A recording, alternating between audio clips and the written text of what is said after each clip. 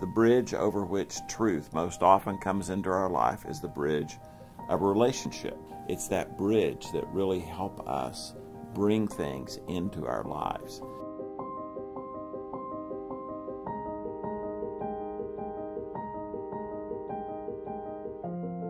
I had just come to faith, and a pastor of the church I was attending gave me a call. And he said, "What are you doing right now?" I said, "Well, I'm studying." He said, "Well, I'm going to come by and pick you up. I'm headed to the hospital to visit some people. I wanted to visit with you about some things." I was riding in his car. We were talking just about a variety of things.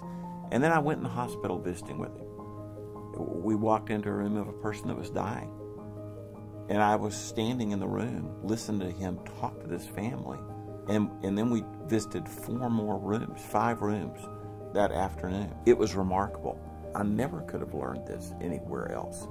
And it dawned on me at that time what a gift it was to be able to just ride along.